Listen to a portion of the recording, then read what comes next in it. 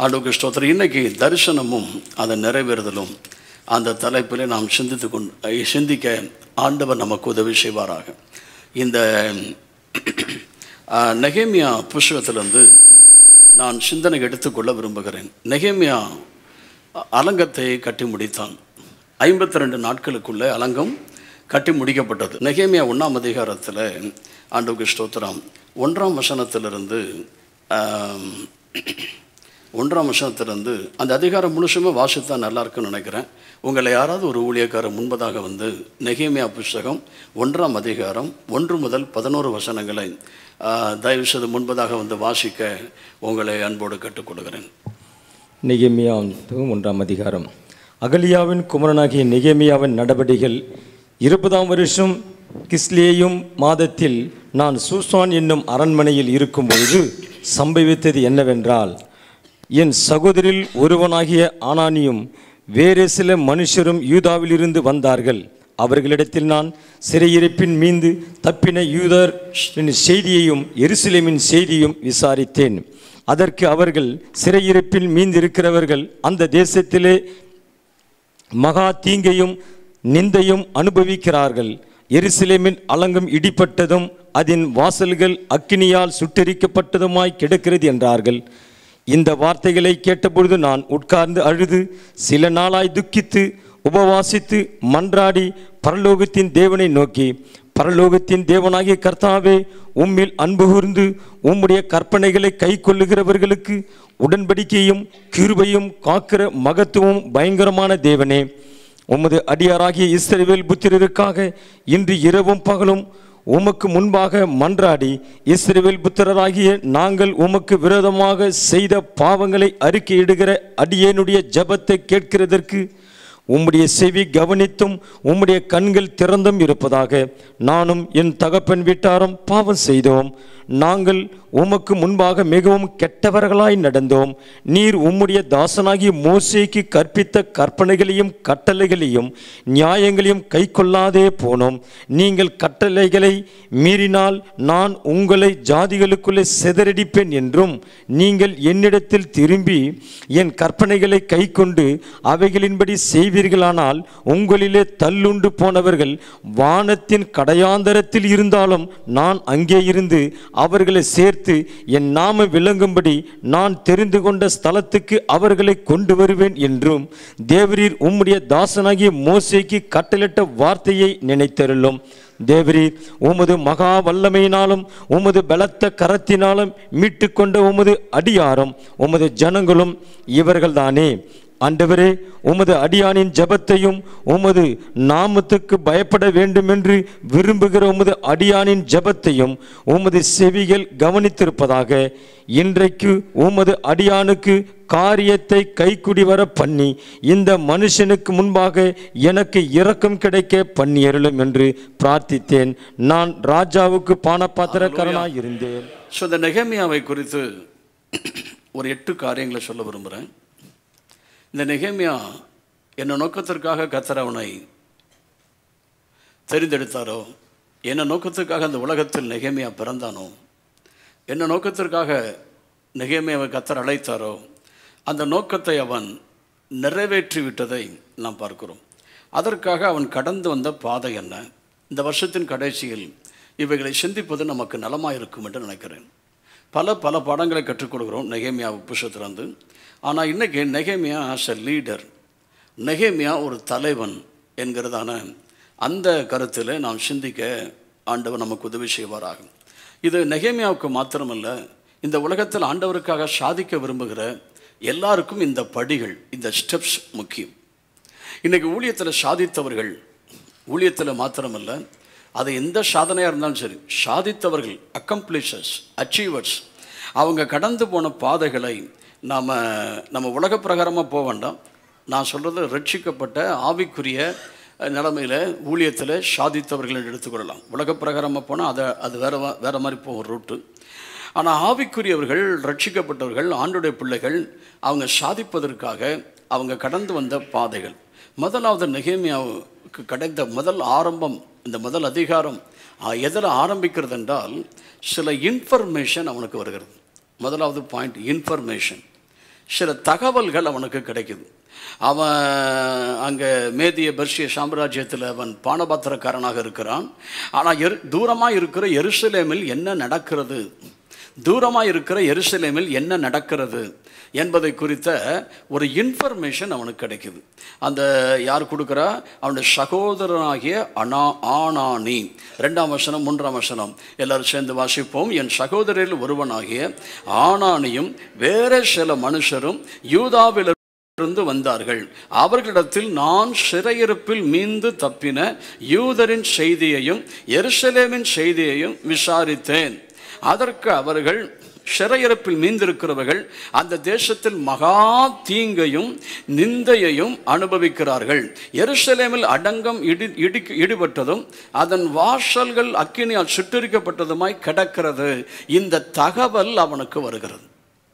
இந்த தகவல் அவனுக்கு வருகிறது. பொதுவாகவே நமக்கு தகவல் எப்படி வருது? இன்டர்நெட் மூலமாக வருது. அங்கே நமக்கு தகவல் எப்படி வருது? டெலிவிஷன் மூலமாக வருது, செய்திகள் மூலமாக வருது, ஃபோன் வாட்ஸ்அப் மூலமாக வருது, வாட்ஸ்அப் குரூப் மூலமாக வருது, செய்தித்தாள் தினமலர், தினகரன், எந்த செய்தியோ செய்தித்தாள் மூலமாக சில இன்ஃபர்மேஷன் நமக்கு கிடைக்குது. ஆனால் சிலர் இதில் கவனம் செலுத்துவது இல்லை. ஆண்டவருக்கு மகிமை உண்டாவதாக. ஏன்னா இன்ஃபர்மேஷன் லீட்ஸ் டு இன்டர்செஷன் என்று சொல்வார்கள்.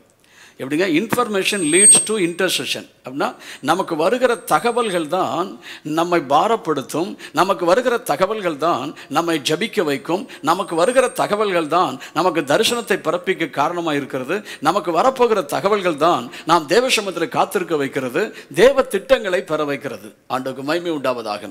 ஸோ இன்ஃபர்மேஷன் முதலாவது நமக்கு நம்ம விசாரித்து அறிய வேண்டும். நம்ம இந்திய தேசத்தில் இருக்கிறோம், பெரிய தேசத்தில் இருக்கிறோம்.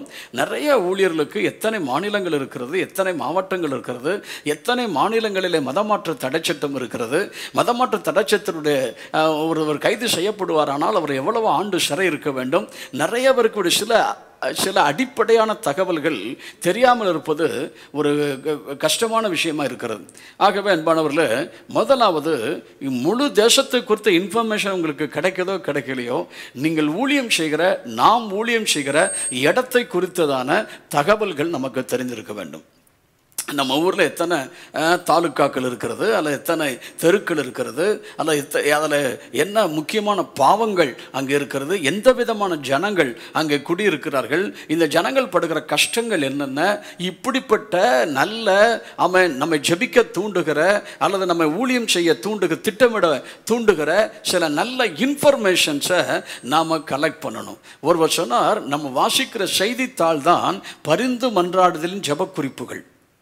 நம்ம வாசிக்கிற செய்தித்தாள் தான் பரிந்து மன்றாட வைக்கிற ஜெபக்குறிப்பு புத்தகம், ப்ரேயர் பாயிண்ட்ஸ், தைரியம் தான். ஆண்டவருக்கு மகிமை உண்டாவதாக.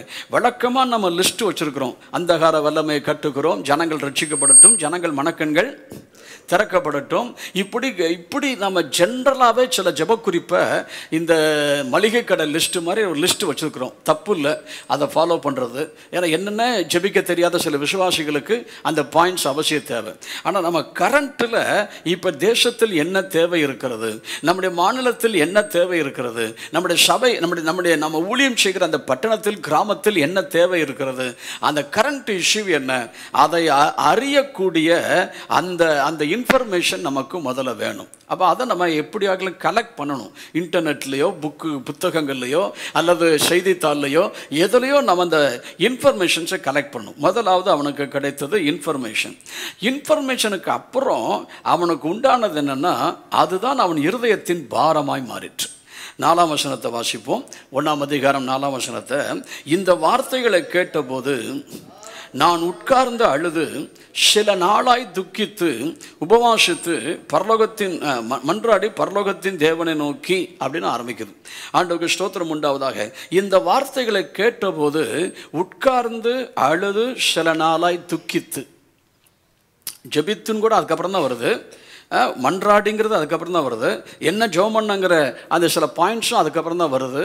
ஆனால் சில நாளாய் அவன் துக்கித்து, கர்த்தருக்கு ஸ்தோத்திரம், அழுது கொண்டிருந்தான். துக்கித்தான் அழுதான். அப்போ அந்த தேசத்தில் நடக்கிற காரியங்கள் அது நம்மை பாரப்படுத்த வேண்டும். அது நம்மை இருதயத்தில் பாரமாக மாற வேண்டும், பேர்டனாக மாற வேண்டும். கர்த்தருக்கு ஸ்தோத்திரம். பாரமே இல்லாமலும் ஊழியம் செய்யலாம், ஆண்டவருக்கு மகிமை உண்டாவதாக, கடமைக்காக செய்யலாம், செய்ய வேண்டும் என்பதற்காக செய்யலாம். ஆனால் பாரத்தின் அடிப்படையில் நாம் ஜெபிப்பது, பாரத்தின் அடிப்படையில் பிரசங்கம் பண்ணுவது, பாரத்தின் அடிப்படையில் ஒரு காரியத்தை திட்டமிடுவது நமக்கு நல்லது. ஆமென் சொல்லுங்க பார்ப்போம். இல்லையா சொல்லுங்க பார்ப்போம். அதாவது எங்கள் சர்ச்சில் நாங்கள் பல சுவிசேஷ கூட்டங்களை நம்ம ஒழுங்கு பண்ணுவோம். கன்வென்ஷன் மீட்டிங், சுவிசேஷ கூட்டங்கள் எல்லாம் ஒழுங்கு பண்ணுவோம். ஆத்துமாக்களை கூட்டிட்டு வாங்கன்னா ஒரு ஆத்துமாவை கூட கூட்டிட்டு வராத சில ஆட்கள், எத்தனை கூட்டங்கள் வச்சாலும் அவங்க தவறாமல் வந்துடுவாங்க. அவங்க ஜெபம் பண்ணுவாங்க, வசனம் கேட்பாங்க, நல்லா இருப்பாங்க. ஆனால் அவங்க நினச்ச ஆட்களை கூட்டிகிட்டு வரலாம, அவங்க கூட்டிகிட்டு வர மாட்டேங்கிறாங்களே, ஊழியத்தில் இன்வால்வ் பண்ண மாட்டேங்கிறாங்களேன்னு யோசித்து ஜெபித்ததனுடைய விளைவு தான் ஆண்டுடைய கர்த்தருக்கு ஸ்தோத்திரம். இந்த வருஷத்தில் வித்தியாசமான ஒன்று பிளான் பண்ணோம். டிபார்ட்மெண்ட் வைஸாக காஸ்பல் மீட்டிங். ஆண்டுக்கு தோத்துறோம். அதில் ஒரு 7 டிபார்ட்மெண்ட்டை பிடிச்சிட்டோம். ஏன்னா இன்னும் அடுத்த வருஷத்தில் இன்னும் கூடும் நினைக்கிறேன். அதில் ஒரு எக்ஸாம்பிள் பாருங்களேன். தூய்மை பணியாளர்களுக்கான கிறிஸ்மஸ் நற்செய்தி கூட்டம். என்ன கூட்டங்க? துப்புரவு அல்லது தூய்மை பணியாளர்களுக்கான நற்செய்தி கூட்டம். எங்கள் சர்ச்சில் 3 பேர் தான் தூய்மை பணியாளர்கள். இவ்வளோ பெரிய சர்ச்சில் 3 பேர் தான் அந்த வேலை பார்க்குற. 3 பேர் தான் 3 சகோதரர் கிடையாது, சகோதரிகள். கர்த்தருக்கு ஸ்தோத்திரம். நான் ஒரு சகோதரிகிட்ட பேசினேன். சொன்ன வார்த்தை, வாய்ப்பே இல்லை பாஸ்டர், வரமாட்டாங்க பாஸ்டர், சான்ஸே இல்லை பாஸ்டர். கர்த்தருக்கு ஸ்தோத்திரம். உடனே தாவீது ஞாபகம் வந்துட்டு, தாவீதுடைய வார்த்தையில் அவனை விட்டுன்னு ஒரு வார்த்தை இருக்குது, பார்த்துருக்கீங்களா? எவனை விட்டு? அவனை வெட்டு இல்லை, அவனை விட்டு. அதாவது சகோதரர்கள், நீ நீ நீ உன் துணிகரத்தை அறிந்திருக்கிறேன், நீ ஆடுகளை யார் வசத்தில் விட்டு வந்தாய், நீ யுத்தத்தை பார்க்க அல்லவா வந்திருக்கிறாய் அப்படின்னு எரிச்சலாகிறான், கோபமாகறான். இப்படி திட்டிகிட்டு இருக்கிற திட்டி முடித்தவன அடுத்த வசனம் எப்படி ஆரம்பிக்கணும்? தாவீது அவனை விட்டு. எவனை விட்டுங்க? So turning away from the voice of discouragement. இப்படி யாராவது எதிராக பேசினாங்கன்னா அதவே நாள் முழுதும் உங்களுக்கு தியானமாக வைக்காதபடி, என்ன, அவைகளை விட்டு விலக கர்த்தர் உங்களுக்கு உதவி செய்வாராக. இல்லையா சொல்லுங்க பார்ப்போம். பவுல் கையில் விஷப்பாம்பு கடிச்சிட்டுனா உதறிடணுங்க. விஷப்பாம்பு கடிச்சதை பார்த்துட்டு இருந்தீங்கன்னா கடிச்சு விஷமாகி உடலெல்லாம் பரவி செத்தே போயிடும். இப்படி சில வார்த்தைகள் வரும்போது உதறி விட்டுறணும், ஷேக் இட் ஆஃப். நான் அதை விட்டு இனிமேல் இந்த சிஸ்டரை இது விஷயமா பேசக்கூடாது. இந்த சிஸ்டரை எப்போ பேசணும், அந்த கூட்டம் முடிச்ச பிறகு பேசணும் வச்சுருக்கேன். முடிஞ்சிருச்சு, கூட்டம் முடிஞ்சிருச்சு, பேசிவிட்டேன். ஆண்டவருக்கு தோத்திரம் உண்டாவதாக. அப்புறம் வேறு சிலர்கிட்ட பேசினேன், ஆண்டவருக்கு மகிமை உண்டாவதாக. அந்த 3 சகோதரில் ஒரு சகோதரி மாத்திரம் 35 பேர் அன்றைக்கு கூட்டத்தை கூட்டு வந்தாங்க. அப்போ 35 தூய்மை பணியாளர்களை கூட்டிகிட்டு வரக்கூடிய கிருபை, திறமை, தாளந்து, எபிலிட்டி யாருக்குள்ள இருக்குது? இது வரைக்கும் தெரியல பாருங்க பாஸ்டருக்கு. எனக்கு நான் தான் பாஸ்டர், வேற இல்லை. எனக்கு தெரியல பாருங்க, உங்களுக்குள்ள இவ்வளோ விஷயம் இருக்குதா அப்படின்னு அன்னைக்கு தான் நான் பார்த்து ஆச்சரியப்பட்டேன். அவங்ககிட்ட நான் லிஸ்ட்டு கேட்டேன், நீங்கள் எத்தனை பேரை கூப்பிட்டு வரீங்க? ஏன்னா 100 பேர் வருவாங்க பாஸ்டர், நீங்கள் தாராளமாக 100 பேருக்கு சாப்பாடு ஏற்பாடு பண்ணலாம் அப்படின்னு சொல்லிட்டாங்க. எனக்கு சந்தேகம்னா தாங்கலை. அப்போ நான் கேட்டேன், சிஸ்டர் 100 என்ன 1000 பேர் கூட சாப்பாடு நான் ஏற்பாடு பண்ணுறேன், வருவாங்களா? உடனே லிஸ்ட்டு, பாஸ்டர் யாரெல்லாம் கண்டிப்பாக வருவேன்னு சொன்னாங்களோ அவங்க பேரெலாம் எழுதி வச்சுக்க பாருங்க. 40 பேர். ஆண்டவருக்கு மகிமை உண்டாவதாக. அந்த 40 பேருக்கு எழுதி வச்சு 35 பேர் வந்து சேர்ந்துருக்குறாங்க. இது அல்லாமல் மற்றவங்கெல்லாம் சேர்ந்த ஆட்களை கூட்டத்து கிட்டத்தட்ட ஒரு 100 பேர் எனக்கு வந்திருந்தாங்க. தூய்மை பணியாளர் மாத்திரம் 100 பேர் வந்திருந்தாங்க. ஒரு லைல சொல்லுங்க. அப்போ இந்த பாரம் ஆண்டவரே, இப்படி இவங்களை பயன்படுத்த முடியலையே, இவங்க வரமாட்டேங்கிறாங்களே, இந்த பாரம் டீச்சர்ஸுக்கு கிறிஸ்மஸ் ப்ரோக்ராம் வச்சுருந்தோம். எங்கள் சர்ச்சில் ஒரு 15-20 டீச்சர்ஸுக்கு மேலே இருக்கிறாங்க. 20 பேர் இருக்கிறாங்க. அரசாங்க பள்ளிக்கூடம், தனியார் பள்ளிக்கூடம் வச்சுருந்தோம். ஆண்டவருக்கு மகிமை உண்டாவதாக. இந்த 20 பேரும் அதாவது இவங்களை சேர்க்கறதே கஷ்டங்க. யார நான் என்ன வேணால் செஞ்சிடலாம், ஆனால் ஒரு டீமை சேர்க்கணும் பாருங்க, சாதாரண விஷயமா சொல்லுங்கள். அதாவது சொல்லும் போது எனக்கு ஒரு கதை ஞாபகத்துக்கு வருது. பாஸ்டர் கல்யாணகுமார் சொன்ன கதை.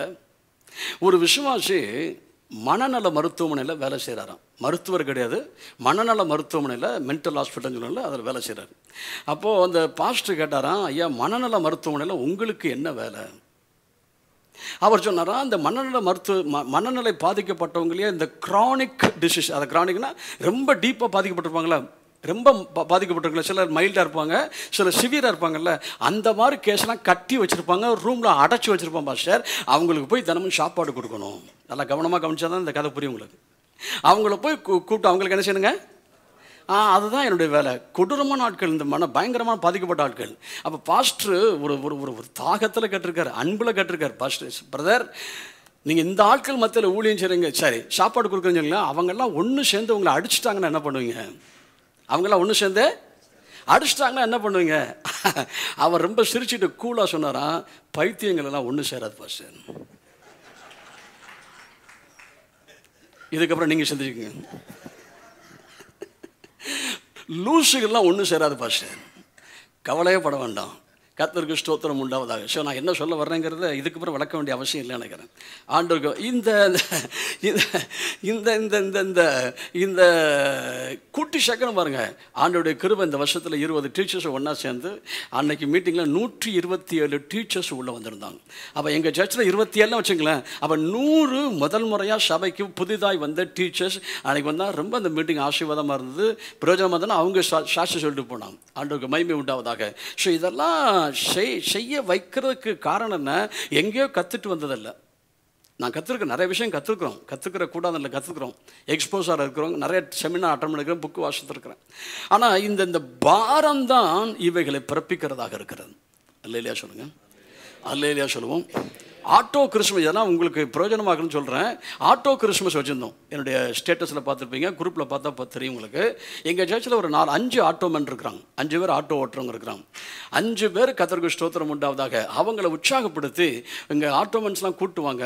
அப்போ அவங்க சொன்னப்பட்ட டார்கெட் என்னென்னா, பாஸ்டர் 15லேருந்து 20 பேர் வர வாய்ப்பு இருக்குன்னாங்க. ஆமேன், கர்த்தருக்கு ஸ்தோத்திரம். இவர் ஒத்துழைக்கல பாஸ்டர், அவர் ஒத்துழைக்கல பாஸ்டர். ஒத்துழைக்காத ஆளை பற்றி கவலைப்படாதீங்க, நீங்கள் முடிஞ்சதை செய்யுங்க, கர்த்தர் மீதியை பார்த்துக்குருவார். அன்றைக்கி ஆச்சரியமாக இருக்குது, 52 ஆட்டோமேன் உள்ள வந்திருந்தாங்க. ஃபோட்டோவோட வச்சுருக்கிறேன், பொய் சொல்லலை, எக்ஸாகரேட் பண்ண சொல்ல, கவுண்ட் பண்ணுறோம். ஆண்டவருக்கு மகிமை உண்டாவதாக. ஆக இது போல் 49 இடங்களில் கிறிஸ்மஸ் நற்செய்தி கூட்டம் எங்கள் சபையின் சார்பாக நடத்த இந்த ஆண்டு தேவனாகிய கர்த்தர் எங்களுக்கு உதவி செய்தார்.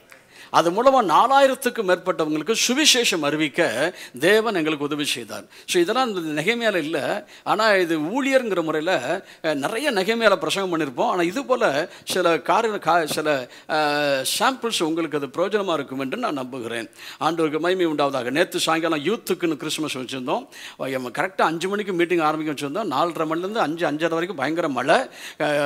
வந்த பிரசங்கர் ஒருத்தரை கூப்பிட்டுருந்தேன். எங்கள் பிள்ளைகள் ஒரு 20 பேர் இருப்பாங்க, புதுசாக ஒரு 20 பேர் வர வாய்ப்பு இருக்குது, 40-50 பேர் அவங்களுக்கு நல்லா நடத்தி முடிச்சிருவோம் பாஸ்டர்னு சொல்லி அவரை மேடையில் கூப்பிட்டு வந்தேன். மேடை கூப்பிட்டு வரும்போது ஆண்டவருக்கு ஸ்தோத்திரம், இங்கே வந்தால் நேற்று புதுசாக வந்தவங்க சர்ச்சில் உள்ளவங்க எல்லாம் சேர்த்து 232 வாலிப பிள்ளைகள் நேற்று மாலை கூட்டத்துக்கு வந்திருந்தாங்க. அல்லேலூயா, ஆண்டவருக்கு மகிமை உண்டாவதாக. ஸோ என்ன சொல்ல வந்தேன்னா, இந்த நெகேமியாவுக்கு அடுத்து வந்தது ஆண்டவருக்கு ஸ்தோத்திரம் இந்த பாரம் நம்ம பிரதமர் மார்ட்டின் எங்களுக்கு ஹெல்ப் பண்ணார். அவர் ஒரு ப்ரோக்ராம் ஆர்கனைஸ் பண்ணார், சர்ச்சில் வச்சா பண்ணோம். ஹெச்ஐவி பேஷண்ட்ஸ், ஹெச்ஐவி வைரஸ்னால் பாதிக்கப்பட்டிருக்கிற நபர்கள் 97 பேர் நினைக்கிறேன், 97 113 பேர் இந்த ஹெச்ஐவி பேஷண்ட்ஸுக்கு நடத்தின மீட்டிங் வந்தார். 2 மணி நேரத்துக்கு மேலே நடத்திட்டோம். 3 மணி நேரம் ஆச்சு, சலிக்காமல் ஆட்களுக்கு வந்திருந்தாங்க. ஆண்டுக்கு மகிமை உண்டாவதாக. ஏன்னா ஆட்கள் டிஸ்டர்ப் ஆகிட்டாங்கன்னா பிரசங்கம் பண்ணுற கஷ்டம் பாருங்கள். 3 மணி நேரம் 3 பிரசங்கர், பப்பட் ஷோ ஒன்று, நான் ஒரு பிரசங்கம் பண்ணேன். அப்புறம் இன்னொருத்தர் ஒரு சாட்சி சினி ஃபீல்டில் வந்து கொடுத்தார். கர்த்தருக்கு ஸ்தோத்திரம் உண்டாவதாக. ஸோ என்ன சொல்ல வந்தேன்னா, இதெல்லாம் நமக்கு இந்த சுவிசேஷம் அறிவிக்க இந்த கிறிஸ்மஸ் காலங்கள் ஒரு நல்ல வாய்ப்பு என்று கருதி ஆமென். அக்டோபர் மாதம் முழுதும் ஜெபம் பண்ணோம். கர்த்தருக்கு ஸ்தோத்திரம். நவம்பர் மாதம் முழுசும் ஜெபம் பண்ணோம். இந்த டிசம்பர் மாதம் முழுசும் ஊழியத்தில் இப்படி செய்வதற்கு கர்த்தர் எங்களுக்கு உதவி செய்திருக்கிறார். ஆண்டவருக்கு மகிமை உண்டாவதாக. முதலாவது என்னது? தகவல்கள். 2வது என்னது? தகவலின் அடிப்படையில் அவனுக்குள்ளே வந்த பாரம். அப்போ நம்ம இப்படிப்பட்ட ஆட்களை பார்க்கும்போது, இப்படிப்பட்ட சூழ்நிலை பார்க்கும்போது நமக்கு எரிச்சல் வரக்கூடாது. நமக்கு மாறாக என்ன வர வேண்டும்? பாரம் நமக்கு வர வேண்டும், ஒரு பேர்டன் நமக்கு வர வேண்டும். கர்த்தருக்கு ஸ்தோத்திரம் உண்டாவதாக. இப்படி ஆத்தும பாரம்ங்கிற தலைப்பில் பிரசங்கம் பண்ணால நிறைய வசனங்கள் எடுத்து வாசிக்கலாம். ஆண்டவருக்கு ஸ்தோத்திரம். ஆகவே இப்படி ஒரு பாரம் நமக்கு, என் கண்கள் கண்ணீர் ஊற்றுமானால் நலமாக இருக்கும் என்ற வசனம் இருக்கிறத, என் தலை தண்ணீரும் இல்லை கண்கள் கண்ணீர் ஊற்றுமானால் நலமாக இருக்கும் என்று வாசிக்கிறோமே. பாரம். அடுத்ததாக அதே வசனத்தை மறுபடியும் வாசிப்போம். 4ஆம் வசனத்தை மறுபடியும் வாசிப்போம். நெகேமியா அவனுக்கு குறையில்லை, நல்ல பானபாத்திரக்காரனாக இருக்கிறான், நல்ல சம்பாதிக்கிறான். ராஜாவுக்கு அடுத்த ரூம் சொல்கிறாங்க. பானபாத்திரக்காரன் எங்கே வைப்பாங்களா? இது பைபிளில் இல்லை, நான் கேள்விப்பட்டது. ராஜாவுக்கு அடுத்த ரூமில் தான் நெகேமியா இருப்பாராம். ஏன்னா ராஜா சாப்பிட்ற சாப்பாடை யார் தான் டேஸ்ட் பண்ண? முதல்ல இந்த பானபாத்திரக்காரனாகிய நெகேமியா டேஸ்ட் பண்ணி தான் ராஜா சாப்பிடுவார். அப்படிப்பட்ட ஹை பொசிஷனில் கம்ஃபர்டபுளாக லக்ஸரியாக இருந்த அவனுக்கு இந்த எருசலேமை குறித்து கேள்விப்பட்டவனா அழுக வந்துச்சான். எருசலேமை குறித்து கேள்விப்பட்டவன் துக்கம் வந்துச்சான். ராஜா நீ துக்கமுகமாக இருப்பதே என்னன்னு கேட்கக்கூடிய அளவுக்கு வெளியே துக்கம் அவனுக்கு இருந்துச்சு. அது மாத்திரமல்ல, இந்த மறுபடியும் 4ஆம் வசனத்தை வாசிப்போம் எல்லாரும் சேர்ந்து. இந்த வார்த்தைகளை கேட்டபோது நான் உட்கார்ந்து அழுது சில நாளாய் துக்கித்து உபவாசித்து மன்றாடி பரலோகத்தின் தேவனை நோக்கி. சில நாளாய் துக்கித்து, சில நாள் தான் போட்டிருக்கு. எவ்வளோ நாளுங்கிறது இந்த இடத்துல தெளிவாக சொல்லப்படலை.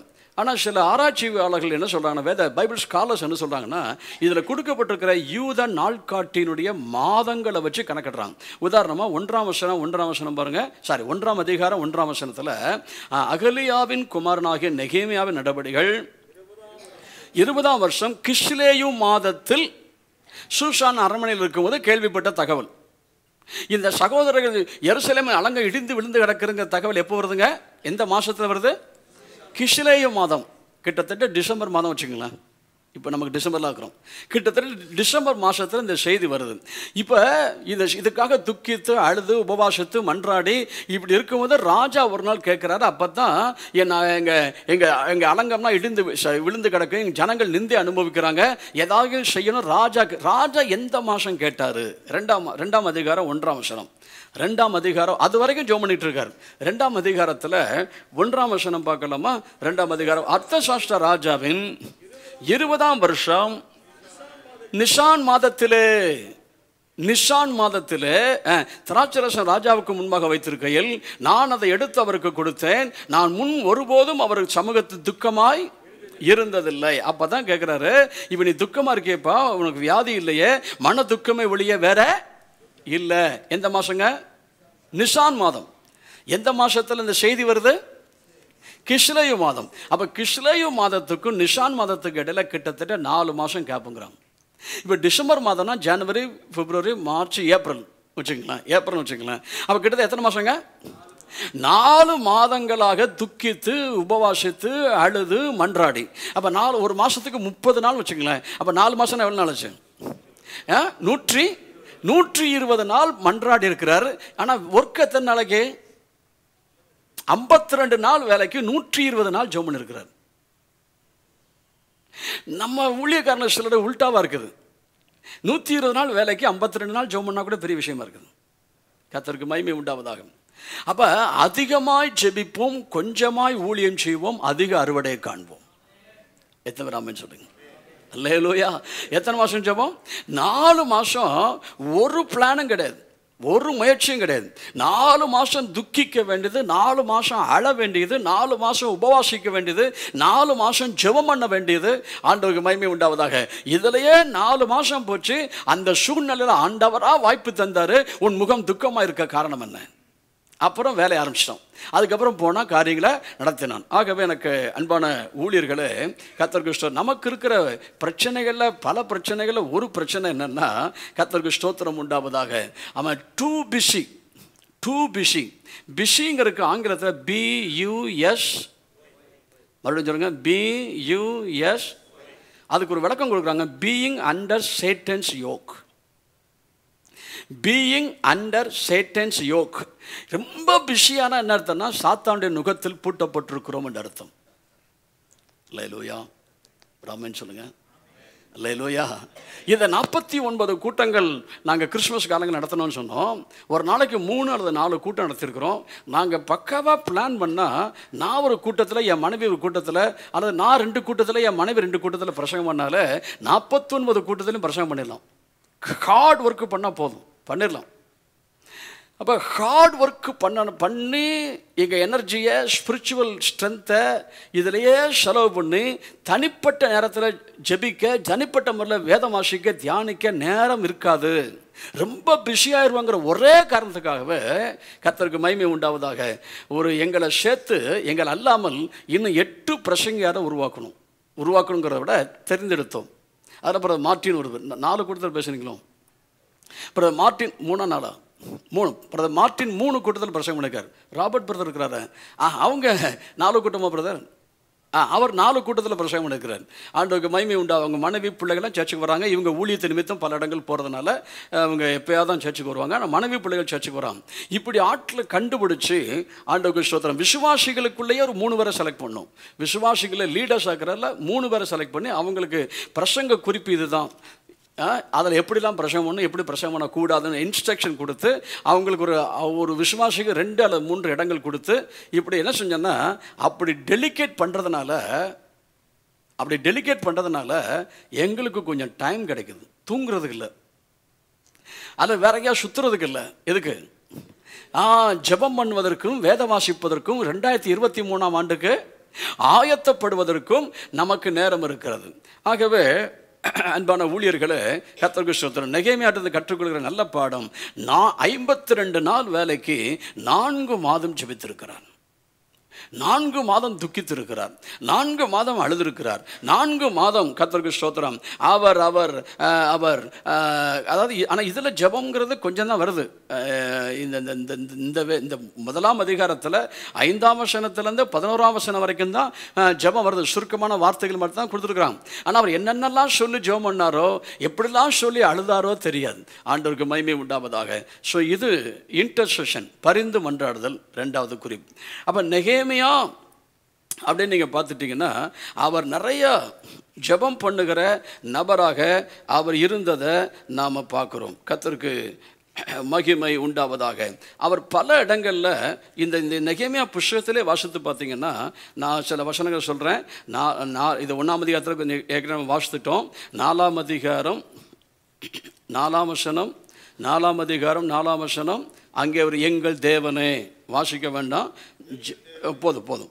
அடுத்து 5ஆம் அதிகாரம் 19ஆம் வசனம், 5ஆம் அதிகாரம் 19ஆம் வசனம், என் தேவனே, அங்கே ஒரு ஜெபம் பண்ணுறார். கர்த்தருக்கு ஸ்தோத்திரம். 6ஆம் அதிகாரம் 9ஆம் வசனம், 6ஆம் அதிகாரம் 9ஆம் வசனம், எங்கள் வேலை நடந்தேறாதபடிக்கு கை சலித்து போகும் என்று சொல்லி அவர்கள் எல்லாரும் எங்களை பயமுறுத்த பார்த்தார்கள். ஆதலால் தேவனே, நீர் எங்கள் கைகளை, வாசிக்கிறீங்களா, திடப்படுத்தி அருளும். ஆண்டவருக்கு ஸ்தோத்திரம் உண்டாவதாக என்று நாம் இங்கே வாசிக்கிறோம். கர்த்தருக்கு ஸ்தோத்திரம் உண்டாகட்டும். அப்புறம் 13ஆம் அதிகாரம் 14ஆம் வசனம், 13ஆம் அதிகாரம் 14ஆம் வசனம் பார்த்தீங்கன்னா, என் தேவனே, இதெல்லாம் நெகேமியா ஜெபித்த ஜெப வார்த்தைகளை இந்த வசனங்களில் வாசிக்கிறோம். ஸோ நெகேமியாவும் ஜெபத்தையும் பிரிக்க முடியாது. கர்த்தருக்கு மகிமை உண்டாவதாக. அல்லேலூயா. ஆகவே இந்த புது வருஷத்துக்குள் போவதற்கு ஆயத்தமாய் கொண்டிருக்கிற நாம் வருகிற வருஷத்திலாகலும் அதிகமாய் ஜெபிப்போம், கொஞ்சமாய் ஊழியம் செய்வோம். கர்த்தருக்கு ஸ்தோத்திரம். ஆண்டவருக்காக பெரிய காரியங்களை சாதிப்போம். அல்லேலூயா. கர்த்தருக்கு மகிமை உண்டாவதாக. அதாவது மோசேயனுடைய வாழ்க்கையை நான் எப்பவுமே 3ஆக பிரிப்பேன். மோசே எத்தனை வருஷம் உயிரோட வாழ்ந்தார்? 120 வருஷம். 120 வருஷத்தை கர்த்தருக்கு ஸ்தோத்திரம் உண்டாவதாக. அவர் முதல் அந்த பல வருஷங்கள் அவர் அரண்மனையில் இருந்தார். அடுத்து பல வருஷங்கள் அவர் எங்கே இருந்தார்? வனாந்தரத்தில் ஆடு வச்சுட்டு இருந்தார். அடுத்த பல வருஷங்கள் அவர் எங்கே இருந்தாருங்க? வனாந்தரத்தில் இஸ்ரவேல் மக்களை நடத்தினார். இந்த 3க்கு 3 பாயிண்ட் சொல்லட்டுமா? முதலாவது பாயிண்ட்டு, முதல் 40 வருஷத்தில் God did something for him. ஆண்டவர் அவனுக்காக சில காரியங்களை செய்தார். எங்க இந்த வார்த்தை முக்கியம். அவனுக்காக என்னெல்லாம் செய்தார்? பார்வோனுடைய குமாரத்தியை வர வச்சார். அப்புறம் பேலஸில், அரண்மனையில் வளர்வதற்கு வாய்ப்பு தந்தார். அப்புறம் எகிப்தினுடைய சாஸ்திரங்களை கற்றுக்கொள்வதற்கு வாய்ப்பு கொடுத்தாரு. அவனுக்காக கிரியை செய்தார். அவனுக்காக கிரியை செய்தார். 2வது 40 வருஷத்தில் வனாந்தரத்தில் ஆடு மேய்க்க விட்டுட்டு அவனுக்குள் கிரியை செய்தார். God does something within him. அவனுக்குள் கிரியை செய்தார்.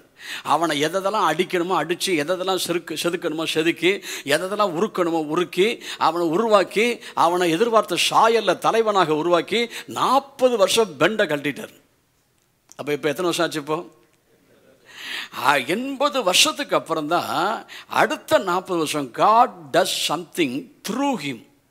அவன் மூலமாய் கிரியை செய்தார். அல்லேலூயா. இந்த வார்த்தை மாத்திரம் சொல்லுங்க. அவனுக்காக, அப்புறம் ரெண்டாவது அவனுக்குள், மூணாவது அவன் மூலமாய் கிரியை செய்தார். எத்தனை புரிஞ்சது? உங்களுக்கு புரியாதா? நீங்கள் எல்லாம் பிரசங்கியார்கள். ஆண்டவருக்கு மகிமை உண்டாவதாக. ஆகவே நல்லா கவனிங்க, நம் மூலமாய் கர்த்தர் கிரியை செய்வதற்கு முன்பாக அவர் நமக்குள் எதையோ ஒன்று செய்ய விரும்புகிறார். அப்படி இல்லைன்னா அது அறவேக்காடாக இருக்கும். ஆமாவா இல்லையா? ஆமாவா இல்லையா? ஆண்டவருக்கு மகிமை உண்டாவதாக. ஆகவே கர்த்தருக்கு ஸ்தோத்திரம் உண்டாகட்டும். இந்த நெகேமியா அவன் கிட்டத்தட்ட 4 மாதங்களாக அவர் பரிந்து மன்றாடுகிற ஒரு மனுஷனாக இருக்கிறார். சரி, இப்படி ஜோமனிக்கிட்டே இருக்கும்போது என்னெல்லாம் நடக்குது அதை நான் உங்களுக்கு சொல்ல போகிறேன். இப்படி ஜோமனிக்கிட்டே இருக்கும்போது என்னெல்லாம் நடக்குது, ஆண்டவருக்கு மகிமை உண்டாவதாக. அடுத்ததாக 4வது பாயிண்ட் வந்துடுவோம். 4வது பாயிண்ட் என்னென்னா, ஆண்டவருக்கு ஸ்தோத்திரம் உண்டு. 3வது பாயிண்ட் சொல்லிட்டேன். 4வது பாயிண்ட் என்னென்னா, இந்த ஜெபம் பண்ணும்போது தான் அவருக்குள்ளே ஒரு தரிசனம் உண்டாகுது. விஷன், அவருக்குள்ளே தரிசனம் உண்டாகுது. ஆண்டவருக்கு மகிமை உண்டாவதாக. விஷன், அதுக்கு ஒரே ஒரு வசனத்தை நான் வாசித்து காண்பிக்க விரும்புகிறேன். 2ஆம் அதிகாரத்தில் தான் அந்த வார்த்தை இருக்குது. தரிசனம்ங்கிற வார்த்தை இல்லை, ஆனால் தரிசனத்திற்கான அர்த்தம் அதில் இருக்கிறது. அந்த வசனத்தை வாசிக்க முன்னாடி என்னை கவனிங்களேன். இந்த தரிசனம் என்றால் என்ன, அதில் நமக்கு ஒரு தெளிவு இருக்கணுங்க. தரிசனம் என்றால், நான் ஒரு விளக்கம் தரேன், தேவைப்பட்ட எழுதிக்கங்க. கொஞ்சம் லென்த்தியாக சொல்லுவேன், உங்கள் பாணியில் சுருக்கமாக கூட எழுதிங்க. தரிசனம் என்றால் என்ன? ஒரு ஊழியக்காரனுக்கு, ஒரு தலைவனுக்கு இருக்க வேண்டிய, ஒரு போதகருக்கு இருக்க வேண்டிய தரிசனம், vision. What to mean vision? தரிசனம் என்றால் என்ன? அதில் என்னன்னா, தேவன் நம்மை கொண்டு நிறைவேற்ற நினைத்திருக்கும் திட்டங்களை, உங்களை சில எழுதுறதுனால ஸ்டாப் பண்ணியிருக்கிறேன். தேவன் நம்மை கொண்டு நிறைவேற்ற நினைத்திருக்கும் திட்டங்களை நம்மை கொண்டே நிறைவேற்ற தேவன் நமக்குள் கொடுக்கும் பாரம் அல்லது ஆசை அல்லது எண்ணம் தரிசனம். மறுபடியும் சொல்கிறேன். தேவன் நம்மை கொண்டு நிறைவேற்ற நினைத்திருக்கும் திட்டங்களை நம்மை கொண்டே நிறைவேற்ற தேவன் நமக்குள் கொடுக்கும் ஆசை, பாரம், எண்ணம், தாட், சிந்தை. அதுவே சிந்தையாக இருக்கும், அதுவே எண்ணமாக இருக்கும், அதுவே பேர்டனாக இருக்கும். அதுதான் தரிசனம். எழுதிட்டீங்களா? எல்லாம் சேர்ந்து பாஷை சொல்லலாமா? தரிசனம் என்றால் என்ன? தேவன் நம்மை கொண்டு நிறைவேற்ற நினைத்திருக்கும் திட்டங்களை நம்மை கொண்டே நிறைவேற்ற நமக்குள் தேவன் தருகிற பாரம் அல்லது ஆசை அல்லது எண்ணமே தரிசனமாக இருக்கு. நம்ம இந்த உலகத்தில் எதுக்காக உண்டாக்குனாரோ, கர்த்தருக்கு ஸ்தோத்திரம், அதை குறித்த சிந்தையை கர்த்தர் நமக்கு தருவார். அதை குறித்த எண்ணத்தை கர்த்தர் நமக்கு தருவார். அதை குறித்த மாறாத, மறுக்க முடியாத ஆசையை கர்த்தர் நமக்கு தருவார். அதை குறித்த பாரத்தை கர்த்தர் நமக்கு தருவார். அதுவே தரிசனம். எத்தனை பேர் அதை ஒத்துக்கிறீங்க? எத்தனை பேர் ஒத்துக்கிறீங்க? அல்லேலூயா. கர்த்தருக்கு மகிமை உண்டாவதாக. அதாவது ஆசைகள் பல நமக்கு இருக்கும். டிஜிஎஸ் என்ன பார்த்த உடனே நான் ஆசைப்பட்டிருக்கேன், நீங்கள் பட்டிருக்கீங்களா தெரியாது, நானும் அப்படி மாறினா என்ன? ஏன்னா லட்சக்கணக்கான பேர் பிரசவம் பண்ணுறாரு, எல்லாரும் கண்ணீர் வடிக்க வச்சிடறாரு, எல்லாரும் ஒப்பு கொடுக்க வச்சிடறாரு, வியாதிகள் சுகமாகுது, அற்புதம் நடக்குது, அநேகர் ரட்சிக்கப்படுறாங்க. என்ன கர்த்தர் அப்படி டிஜிஎஸ் மாதிரி பயன்படுத்தினா என்ன? ஆசைகள் நமக்கு வரும். ஒரு ஐபிஎஸ் ஆஃபீஸரை பார்த்தோன்னா எனக்கு ஒரு ஐபிஎஸ் ஆஃபீஸர் ஆகணும்னு ஆசை வந்திருக்கு. ஐஏஎஸை பார்த்தோன்னா ஐஏஎஸ் நானும் மாறணுங்கிற ஆசை வந்திருக்கு. பிரதம மந்திரியை பார்த்தோன்னா, முதலமைச்சரை பார்த்தோன்னே, நீங்கள் ஒரு மாதிரி தப்பாக நினைக்காதீங்க, உனக்கு ஆசைக்கு அளவே இல்லையாப்பா. மனுஷனாக இருந்தால் எல்லாத்துக்கும் ஆசை வரத்தான் செய்யுங்க. ஆனால் என்னை கொண்டு என்ன செய்ய திட்டமிட்டிருக்கிறாரோ அந்த ஆசை மாறாமல் இருக்கும், அந்த ஆசை மறவாமல் இருக்கும், அந்த ஆசை நிலைத்திருக்கும், அந்த ஆசை என்னை எதையாக செய்ய வைக்கும். ஆமாவா இல்லையா? அல்லேலூயா. கர்த்தருக்கு மகிமை உண்டாவதாக. 1000 ஆசைகள் வரலாம் போகலாம், ஆனால் இந்த ஒரு ஆசை எனக்குள்ளே ஆழமாய் வேறுண்டு இருக்கும். அதுதான் தரிசனம். ஆமென் சொல்லுவோம். நல்ல ஒரு சொல்லுவோம். கர்த்தருக்கு மகிமை உண்டாவதாக. இப்போ நெகேமியா 2ஆம் அதிகாரம் 12ஆம் வசனத்தை நம்ம வாசிக்கிறோம். இந்த 4 மாதம் ஜெபத்தில் அவனுக்கு கிடைச்ச முதல் நன்மை. கர்த்தருக்கு ஸ்தோத்திரம். 2ஆம் அதிகாரம் 12ஆம் வசனம், நான் சில மனுஷரை கூட்டிக் கொண்டு ராத்திரியில் எழுந்து நகர சோதனை செய்தேன். ஆனாலும் எருசலேமுக்காக செய்யும்படி என் தேவன் என் மனதில் வைத்ததை நான் ஒருவருக்கும் அறிவிக்கவில்லை. வசனத்தை ஃபுல்லாக எடுக்காதீங்க. வசனத்தை நான் இப்போ அந்த கான்டெக்ஸ்டில் பேசலை. இப்போ நான் பேச வர்றத வார்த்தையை மாத்திரம் சொல்கிறேன். எருசலேமுக்காக செய்யும்படி என் தேவன் மனதில் வைத்தது. எல்லாரும் இதை மாத்திரம் எல்லாம் செஞ்சுள்ளுமா? எருசலேமுக்காக செய்யும்படி கொஞ்சம் பேசுங்களா. எருசலேமுக்காக செய்யும்படி என் தேவன் என் மனதில் வைத்தது. அதான் தரிசனங்க. அல்லேலூயா சொல்லுவோம். அல்லேலூயா. அப்ப உங்கள் மனதில் என்ன வைத்திருக்கிறார்? எருசலேமுக்காக செய்ய, இந்த தேசத்திற்காக செய்ய, திருவண்ணாமலைக்காக செய்ய, வந்தவாசிக்காக செய்ய, ஆரணிக்காக செய்ய, கண்ணமங்கலத்துக்காக செய்ய, வெம்பாக்கத்துக்காக செய்ய ஆண்டவருக்கு மகிமை உண்டாவதாக. என்னை கொண்டு ஆண்டவர் என்ன செய்ய திட்டமிட்டிருக்கிறாரோ அதை எனக்குள்ளே செய்வதற்கு ஆண்டவர் எனக்கு தரும் ஆசை. இன்னும் சில வசனங்களை வாசிக்க விரும்புகிறேன். கர்த்தருக்கு ஸ்தோத்திரம். அப்போஸ்தலர் நடவடிக்கைகள் 7ஆம் அதிகாரம், அப்போஸ்தலர் நடவடிக்கைகள் 7ஆம் அதிகாரம் 23ஆம் வசனம். அப்போஸ்தலர் நடவடிக்கைகள் புத்தகத்தில் 7ஆம் அதிகாரத்தில் 23ஆம் வசனத்தை வாசிக்க விரும்புகிறேன். கர்த்தருக்கு ஸ்தோத்திரம் உண்டாவதாக. அப்போஸ்தலர் 7ஆம் அதிகாரம் 23. 40 வயதான போது சகோதரை கண்டு சந்திக்கும் அவன் இருதயத்தில் எண்ணம் உண்டாயிற்று. கர்த்தருக்கு ராஜ வாழ்க்கை வாழ்ந்துட்டு இருக்காங்க. பார்வோனுடைய குமாரத்தின் மகன் எந்த ஸ்தானத்தில் அவன் இருக்கிறான். அவனுக்கு தன் சகோதரை கண்டு சந்திக்கும் எண்ணம் உண்டாயிட்டு பாருங்க. அதுதான் செயலாக மாறிச்சு. அதுக்கப்புறம் அவசரப்பட்டு கொலை பண்ணிட்டான், அது இருக்கட்டும். ஆனால் அதுதான் பின்னாட்களில் ஜெபமாக மாறிச்சு, தரிசனமாக மாறிச்சு, பாரமாக மாறிச்சு. அவன் அலைச்சலுக்கு காரணமாயிற்று. சில கஷ்டங்களை சகிக்க அதுதான் காரணமாய் மாறிற்று. அல்லேலூயா. ஆண்டவருக்கு மகிமை உண்டாவதாக. அதாவது தரிசனம் இல்லாதவர்கள் பார்வை இல்லாதவர்களோட மோசம். ஹெலன் கெல்லர் அப்படி சொல்றாங்க, to have a side without vision, what would be the worst than being born blind. Helen கெல்லர்ட்ட கேட்டாங்களாம், பிறவியிலேயே குருடனா பிறக்கிறத விட மோசமானது எது? கவனிக்கிறீங்களா? பிறவியிலேயே குருடனா born blind பிறக்கிறத விட மோசமானது எதுன்னு கேட்டிருக்கிறான். What would be worse than being born blind? அவங்க சொன்ன பதில், to have a side without vision. பார்வை இருந்தும் தரிசனம் இல்லாதவர்கள் தான் ரொம்ப மோசமான காரியம். ஆகவே இன்னைக்கு ஆண்டவர் உங்கள் தரிசனம் என்ன என்பதை சிந்திக்க, சீர்தூக்கி பார்க்க, மறுபடியும் தூசத்திட்டு எழுப்ப ஆண்டவர் உங்களுக்கு கிருபை தருவாராக. இன்னும் சில வசனங்களை வாசிக்க அமைக்க விரும்புகிறேன். ஆண்டவருக்கு மகிமை உண்டாகட்டும். 13ஆம் அதிகாரம், அப்போஸ்தலர் நடவடிக்கைகள் 13ஆம் அதிகாரம் 36ஆம் வசனம். அப்போஸ்தலர் நடவடிக்கைகள் 13ஆம் அதிகாரம் 36. தாவீது தன் காலத்திலே தேவனுடைய சித்தத்தின்படி அவருக்கு ஊழியம் செய்த பிற்பாடு நித்திரையடைந்து தன் பிதாக்களிடத்தில் சேர்க்கப்பட்டு அழிவை கண்டான். அந்த வார்த்தை, தாவீது தன் காலத்தில் தேவனுடைய சித்தத்தின்படி அவருக்கு ஊழியம் செய்த பின்பு அவனை குறித்து என்ன சித்தம் வைத்திருந்தாரோ அதை செய்து நிறைவேற்றினான் என்று சாட்சி கொடுக்கப்பட்டிருக்கிறது. அல்லேலூயா சொல்லுங்க. அல்லேலூயா சொல்லுவோம். ஆண்டவருக்கு மகிமை உண்டாவதாக. 26 இருக்குது, 26 ஒரு வசனம் இருக்குது. அப்போ 26 ஆண்டவருக்கு ஸ்தோத்திரம். 19ஆம் வசனத்தை வாசிப்போம். அப்போ இதெல்லாம் சில எக்ஸாம்பிள். தரிசனம் உள்ளவர்கள் தான் சாதித்திருக்கிறார்கள் என்பதற்கான சில உதாரணங்கள் சொல்ல. அப்போ சில 26:19, ஆகையால் அகிரிப்பா ராஜாவே, நான் அந்த பரம தரிசனத்துக்கு கீழ்ப்படியாதவனாக இருக்கவில்லை. அவன் இந்த பவுல் அப்போஸ்தலனை எதற்காக என் ஆண்டவர் உண்டாக்கினாரோ, தெரிந்து கொண்டாரோ, அதுதான் அவனுக்குள்ள இருந்த தரிசனம், அதான் அவனுக்குள்ள இருந்த பாரம், அதான் அவனுக்குள்ள இருந்த ஆசை. அல்லேலூயா. கர்த்தருக்கு ஸ்தோத்திரம். இன்னும் சில வசனங்கள். கர்த்தருக்கு மகிமை உண்டாவதாக. பிலிப்பியர் 3ஆம் அதிகாரம்.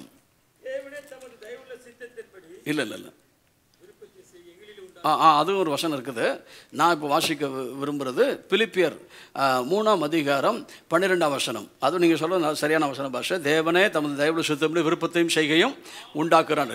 பிலிப்பியர் 3:12, நான் அடைந்தாயிற்று அல்லது முற்றிலும் தேறினவனானேன் என்று எண்ணாமல் கிறிஸ்து இயேசுவினால் எதற்காக பிடிக்கப்பட்டேனோ அதை நான் பிடித்து கொள்ளும்படி ஆசையாய் தொடர்கிறேன். மறுபடியும் கவனிங்க, கிறிஸ்து இயேசுவினால் நான் எதற்காக பிடிக்கப்பட்டேனோ அதை பிடித்து கொள்ளும்படி.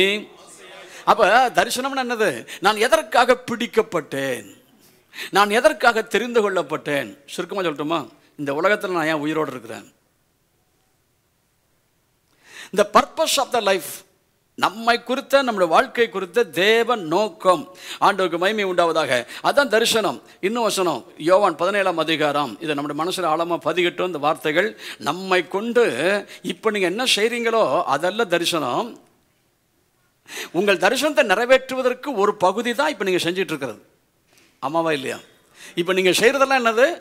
உங்கள் என்டையர் லைஃப்பை குறித்து தேவ நோக்கம் இருக்குல்ல, அதில் என்ன சாதிக்க போகிறீங்களோ அதில் ஒரு சின்ன பகுதி தான் இப்போ நானும் செஞ்சுட்டு இருக்கிறது. ஆனால் நாம் சாதிக்க வேண்டிய லக்குன்னு ஒன்று இருக்குது. இல்லை இல்லையா? சொல்லுங்கள். யோவான் 17ஆம் அதிகாரம் 4ஆம் வசனத்தை.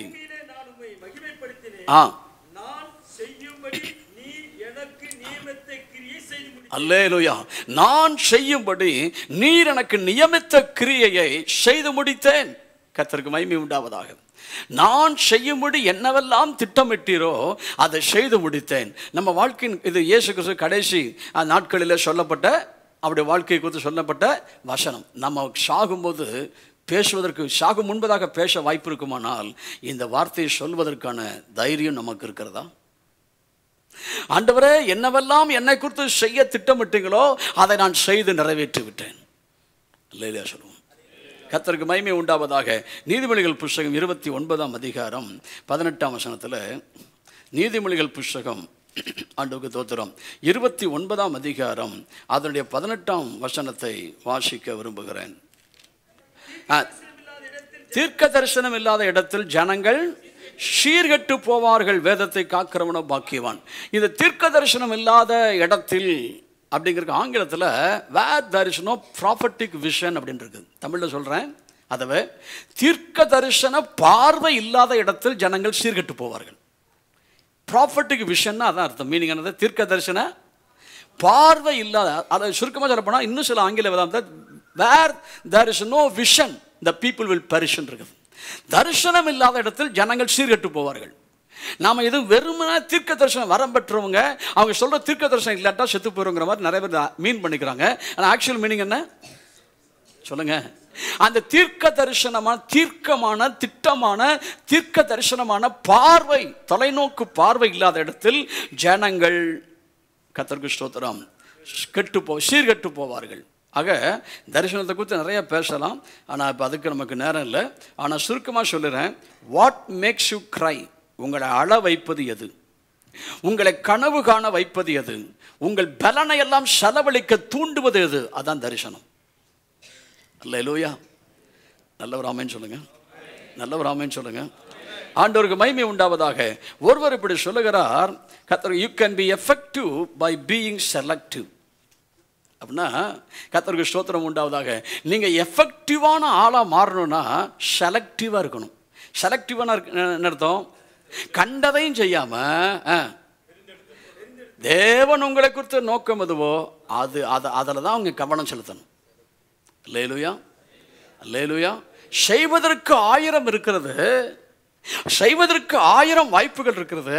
ஆனால் கடவுள் நமக்கு, தேவன் நமக்கு கொடுத்துருக்கிற நேரம், தேவன் நமக்கு கொடுத்துருக்கிற பலன், தேவன் நமக்கு கொடுத்துருக்கிற பணம் எல்லாம் எதுக்குன்னா நம்மை கொண்டு என்ன செய்ய விரும்புகிறாரோ அதுக்கு தான் கொடுத்துருக்கிறார். இல்லை இல்லையா? சொல்லுங்க. ஒருத்தர் ஜான் மேக்ஸ்வெல் நினைக்கிறேன், if you chase 2 rabbit both will escape. எப்படிங்க?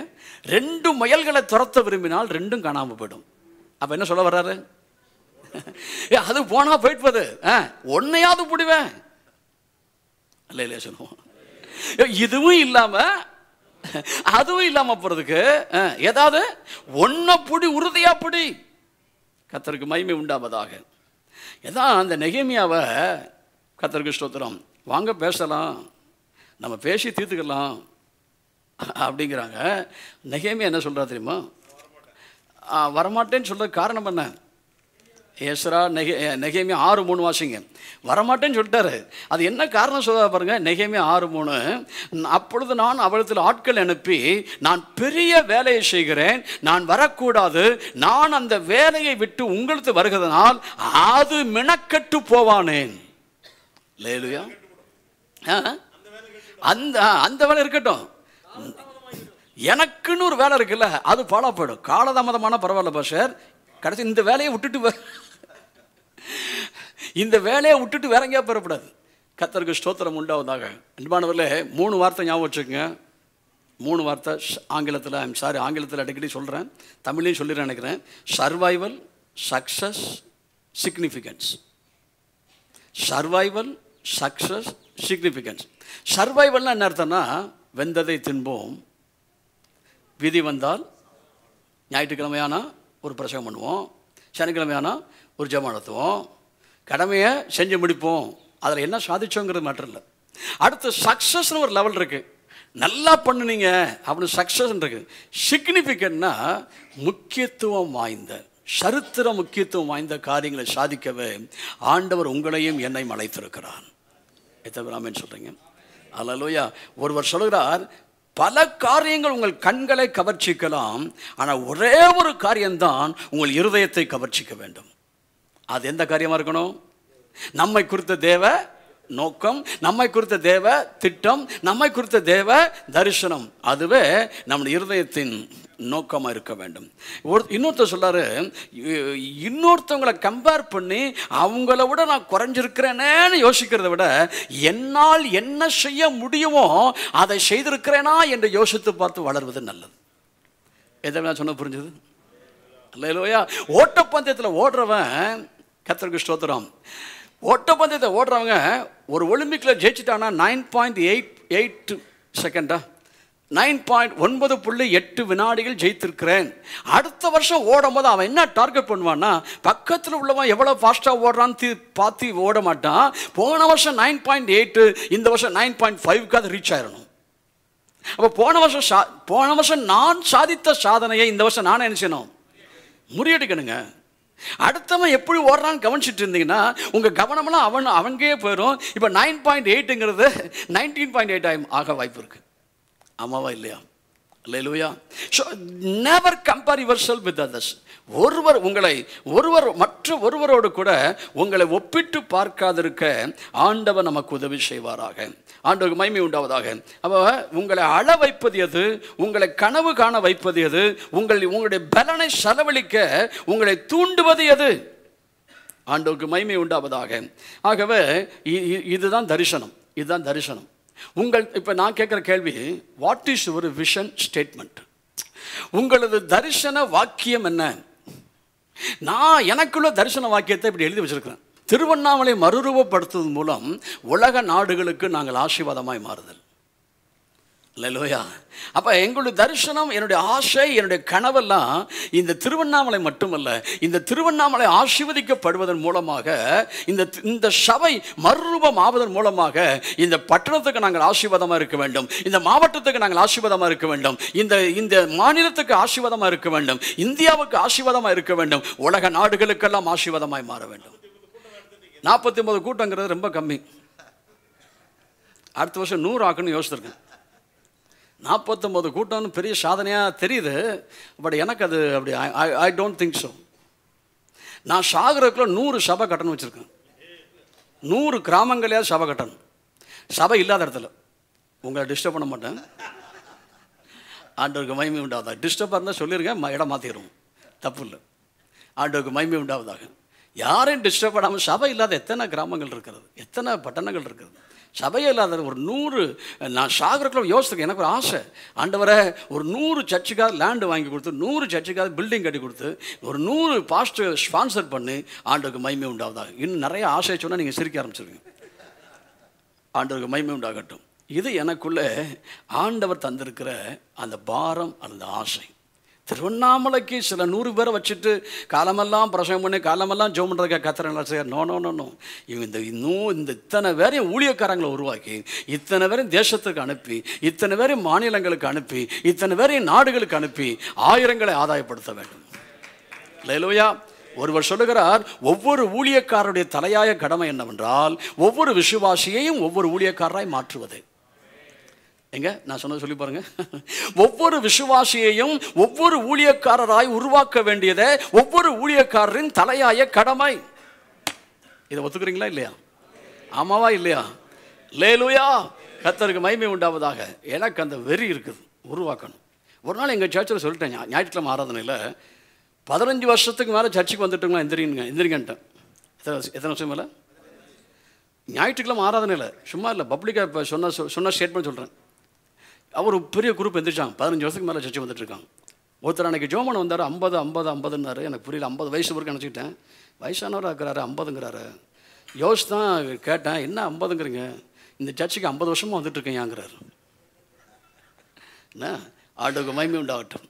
அப்போது அவர் செத்து போனார். இப்போது ஆண்டுக்கு தோத்திரம். 15 வருஷத்துக்கு மேலே வந்துட்டு இருக்கணும் எந்திரிங்கன்னு எல்லாத்தையும் மத்தியில் அவங்களை எழுப்பி நிப்பாட்டி சொன்ன வார்த்தை, போதும் நீங்கள் பிரசங்கம் கேட்டது. அப்படி பிரசங்கம் கேட்டுதான் ஆகணும்னா பிரசங்கத்துக்கு வாங்க. ஆராதனை முடித்தோடனே நீங்கள் எல்லாம் முன்னாடி வரணும். நாங்கள் உங்களை ஆசீர்வதிச்சு ஜெபம் பண்ணுவோம். ஆளுக்கு ஒரு கிராமத்துக்கு போய் கிராமங்களில் சபை நடத்தணும், சபை இல்லாத இடங்களில். அல்லேலூயா.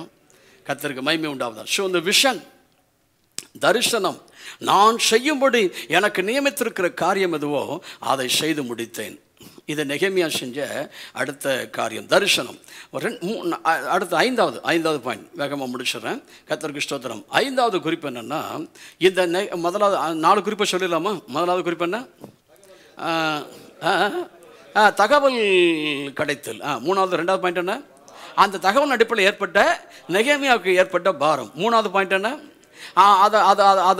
அதை வைத்து துக்கித்து அழுது உபவாசித்து அவன் 4 மாதங்களாக ஜெபிக்கிறான். இந்த ஜெபத்தில் பிறந்ததுதான் என்னது?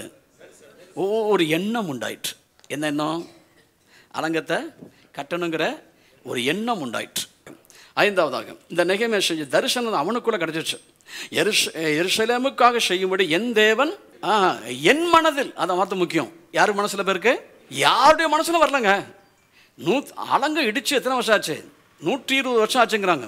கணக்கு பண்ணி பார்த்தா கிட்டத்தட்ட ஆல்மோஸ்ட் 120 இயர்ஸ் ஆச்சு. அங்கேயே சில ஆட்கள் இருக்கிறாங்க. பலர் போயிட்டு வந்திருப்பாங்க, டூர் போயிட்டு வந்திருப்பாங்க, பலர் பார்த்துருப்பாங்க. ஒருத்தனுக்கு அந்த எண்ணம் உண்டாகலை பாருங்க, அலங்கத்தை மறுபடியும் கட்டணுங்கிற எண்ணம். இல்லையா? 120 வருஷமா எவருக்கும் வராத ஒரு பாரத்தை, எண்ணத்தை ஆண்டவர் யாருக்கு கொடுத்துருக்காருங்க? இப்போ நெகேமியாவுக்குள்ள வந்துச்சு. நெகேமியாவுக்குள்ள வந்த உடனே அலங்கத்தை கட்ட முடியுமா? இப்போ உங்கள்கிட்டையும் உங்களோட என்னையும் சேர்த்துக்கிறேன். யார்கிட்ட கேட்டாலும் அலங்கத்தை கட்டினது யார்? குயிஸ் ப்ரோக்ராமில் என்ன பதில் என்னவா இருக்கணும்? நெகேமியா. ஆனால் நெகேமியாட்ட கேட்டிங்கன்னா கர்த்தருக்கு ஸ்தோத்திரம், அலங்கத்தை கட்டினது நெகேமியா அல்ல. 40 பேர் லிஸ்ட் வச்சுக்கிறாங்க. எங்கே இருக்குது? 3ஆம் அதிகாரத்தை வாசித்து பார்த்தீங்கன்னா நெகேமியா 3ஆம் அதிகாரத்தில் ஒரு பெரிய லிஸ்ட்டே எடுக்கிறான். நாமளாக இருந்தால் அலங்கம் கட்டினவர் ரெவரண்ட் ஆர் நெல்சன் ஞானகுமார், தேவைப்பட்ட டாக்டரும் போட்டுக்கலாம், அந்த பிஷப்னு போட்டுக்கலாம். ஆண்டவருக்கு தோத்திரம். அப்படி போட்டு இத்தனை வருஷம் கர்த்தருக்கு மகிமை உண்டாதான் போட்டுடலாம். ஆனால் நெகேமியா அலங்கம் கட்டின பிற்பாடு அவன் ஒரு கல்வெட்டு வைத்திருப்பானே, ஆனால் 40 பேர் அதை எழுதிப்பான். எக்ஸப்ட் நெகேமியாவால் தனிப்பட்ட முறையில் அலங்கம் கட்டவே முடியாதுங்க. எருசலேம் சின்ன குடிசை வீடா? அது பிரம்மாண்டமான பட்டணம். அதை சுற்றி பிரம்மாண்டமான அலங்கம் கட்டணும் பாருங்க. நீங்கள் வீட்டில் போய் வாசித்து பாருங்க. அட்லீஸ்ட் ஒரு வசனமாக வாசிப்போம். 3ஆம் அதிகாரத்தில் ஒரு வசனம். அப்பொழுது பிரதான ஆசாரியராகிய எலியாசிபும் சகோதரனாகிய ஆசாரிகளும்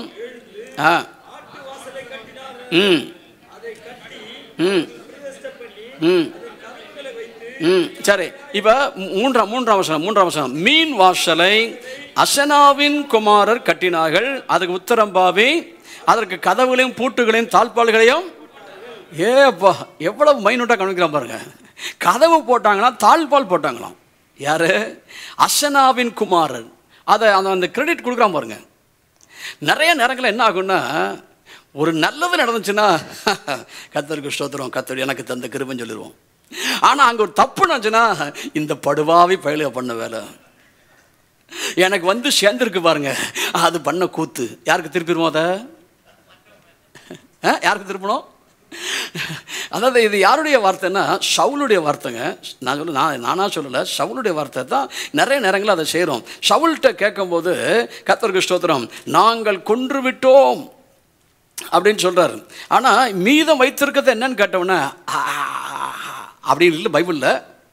ஆனால் ஆடியோ மெசேஜாக இருந்தால் அப்படி வந்திருக்கும். சவுல் பேசன ரெக்கார்ட் பண்ணியிருந்தா, அதுவா உமது ஜனங்கள் தேவனாகி கர்த்தருக்கு பலி செலுத்துவதற்காக மீதம் வைத்து விட்டார்கள். அட பாவிகளா, எப்படிங்க? கர்த்தருக்கு ஸ்தோத்திரம் உண்டாவதாக, உம்முடைய ஜனங்கள் அதை பலி செலுத்துவதற்காக மீதம் வச்சுட்டாங்கன்னு சொல்லிட்டானே தவிர கர்த்தருக்கு ஸ்தோத்திரம். ஆனால் சாதித்ததை ஒரு வாசித்துங்களேன். 1 சாமுவேல் 15:15.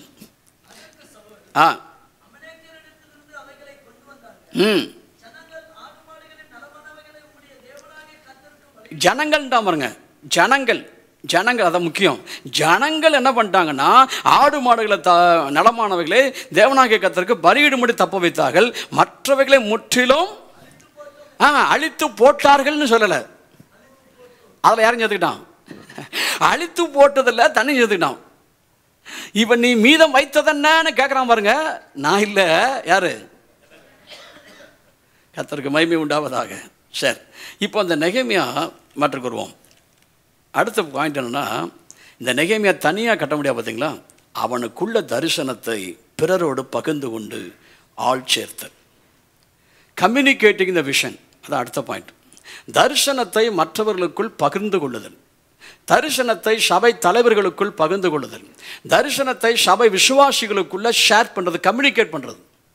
ஆண்டவருக்கு மகிமை உண்டாவதாக. 2ஆம் அதிகாரம் 16 முதல் 18 வசனங்களை நம்ம பார்க்குறோம். வாசித்துடலாமா?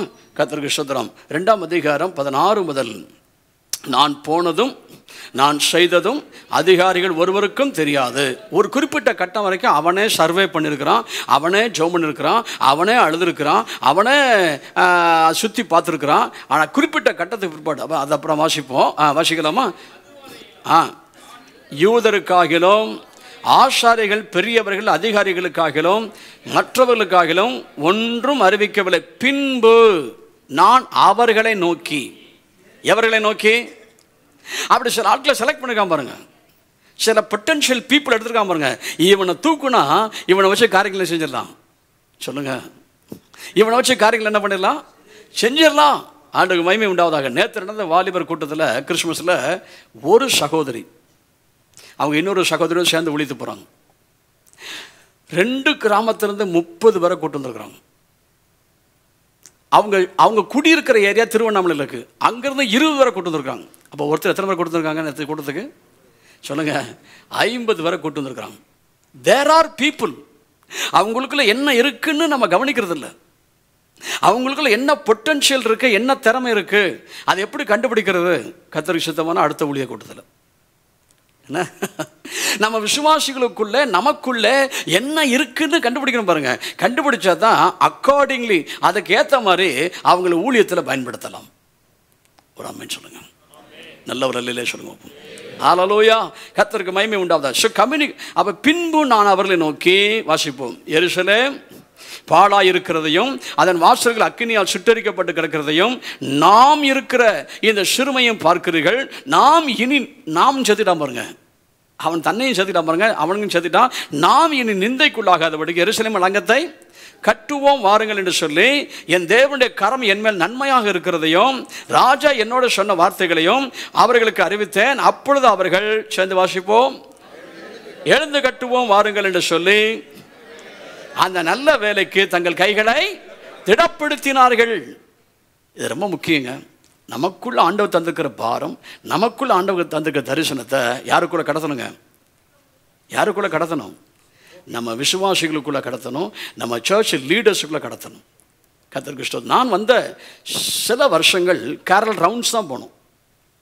அது காலகாலமாக சபையில் நடக்கிறது. கேரல் ரவுண்ட்ஸ், வீடு வீடாக போய் அங்கே கிறிஸ்துவ தாத்தா கூட்டு போய் ஒரு பாட்டை பாடி ஒரு வசனம் வாசித்து அவங்கள வாழ்த்து சொல்லி அந்த குடும்பத்தை ஆசீர்வதிச்சு ஜெபம் பண்ணுறது. அதை மோசமாக சொல்லலை, அது நல்ல சில ஏரியாக்களுக்கு அது தேவைப்படுது. அதான் பண்ணோம். ஆனால் அதை மாற்றி இந்த வருஷத்தில் கேரல் ரவுண்ட்ஸு கிடையாது, இந்த வருஷத்தில் அதுக்கு பதிலாக ஏரியாக்களில் நம்ம சுவிசேஷ கூட்டத்தை நினைச்சுவோம், நடத்துவோம். எல்லாரும் உடனே அக்செப்ட் பண்ணுவோம் நினைக்கிறீங்க? சொல்லுங்கள். எல்லாரும் ஓகே பாஸ்டர் வெல் டன் அப்படி சொல்லுவாங்க நினைக்கிறீங்க? நிச்சயமாக சொல்ல மாட்டாங்க. அப்போ கொஞ்சம் கொஞ்சமாக அவங்களுக்குள்ள வாரம் எத்தனையோ வாரங்கள் நான் பேசியிருக்கிறேன் அதை பற்றி. எத்தனையோ வாரங்கள் அனௌன்ஸ்மெண்ட்டில் இந்த வருஷத்தில் எல்லாருக்கும் செஞ்சிடும். சொல்லுங்கள், இது புரிஞ்சிடும். அதாவது பாஸ்டர் ரத்தனம்பாள் சொல்லுவார், வயசான அம்மா, 80 வயசு இருக்கும் நினைக்கிறேன். அந்த அம்மா எழுத படிக்க தெரியாது. ஆண்டவரே எங்கள் சபைக்கு எங்கள் பாஸ்ட்டுக்கு 2வது பிள்ளையை தாங்கப்பா, எங்கள் பாஸ்ட்டுக்கு 2வது பிள்ளையை தாங்கப்பா. ரத்தனம்பாள் பாஸ்டர் பார்த்துருக்கீங்களா? எவ்வளோ வயசானவர், அவருக்கு ஜெபம் பண்ணுறாங்க, எங்கள் பாஸ்ட்டுக்கு 2வது பிள்ளையை தாங்கப்பா, எங்கள் பாஸ்ட்டுக்கு 2வது பிள்ளையை தாங்கப்பா. என்ன அர்த்தம்னா அவங்க பாஸ்டர் சொல்லியிருக்கிறாரு, இப்போ இருக்கிற முதல் சந்ததி நமக்கு அடுத்த சந்ததி தேவை.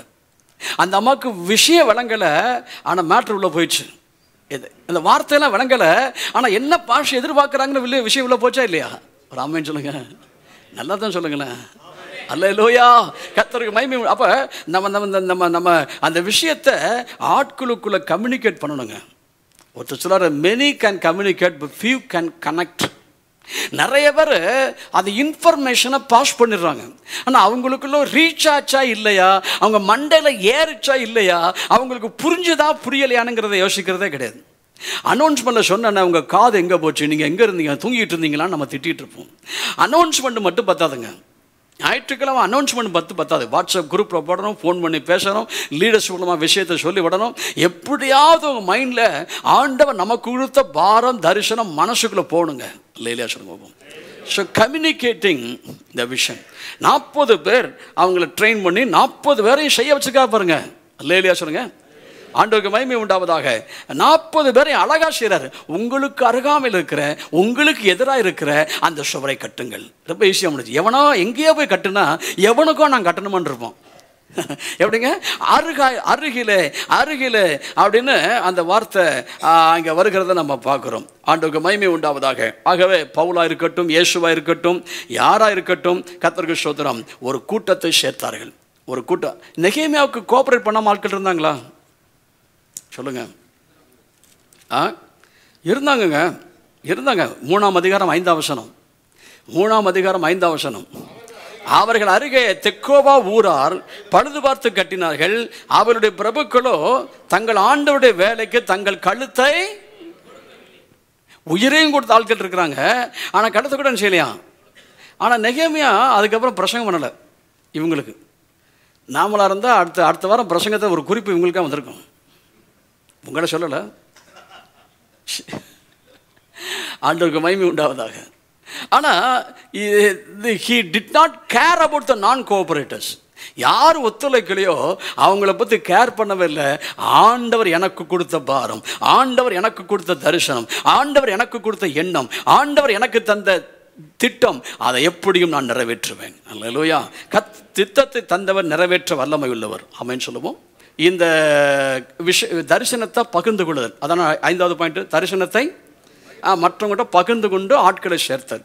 அடுத்து 6வது குறிப்பு லக்குகளை நியமித்தல். 1வது பாயிண்ட் தகவல், 2வது பாயிண்ட் பாரம், 3வது பாயிண்ட் பரிந்து மண்டாடுதல், 4வது பாயிண்ட் தரிசனம், 5வது பாயிண்ட் தரிசனத்தை பகிர்ந்து கொள்ளுதல். பிராக்கெட்டில் ஆள் சேர்த்தல். தரிசனத்தை ஏன் பகிர்ந்துடுறோம்? அவங்களும் இந்த தரிசனத்துக்கு என்ன செய்யணும்? கோஆப்ரேட் பண்ணுங்கிறது தானே. பிராக்கெட்டில் ஆள் சேர்த்து. 6வது குறிப்பு லக்கு நியமித்தல். அதாவது இவருக்கு தரிசனம் என்ன? எல்லாரும் சொல்லுங்கள். நெகேமியாவுக்கு தரிசனம் என்ன? அலங்கம் கட்டப்படும். ஒட்டுமொத்த அலங்கம் கட்டணும். ஆனால் அலங்கம் கட்டுவதற்கு ஆண்டவருக்கு ஸ்தோத்திரம் பகுதியாக பிளான் பண்ணிட்டான். அவனுக்கு இருக்கிற பெரிய ஆசையை பிட்டாக ஆக்கிட்டான். பிட்டாக ஒட்டுமொத்தம் யோசித்தோம்னா வாழ்நாளெல்லாம் சாதிச்சிருக்க மாட்டோம். ஆனால் இதை பிட்டாக பிரித்து அவரவருக்கு ஆட்களை ஏற்படுத்திட்டான். அப்படி தானே? 3ஆம் அதிகாரத்தில் 19ஆம் வசனம் வாசிங்க. 19ஆம் வசனம்.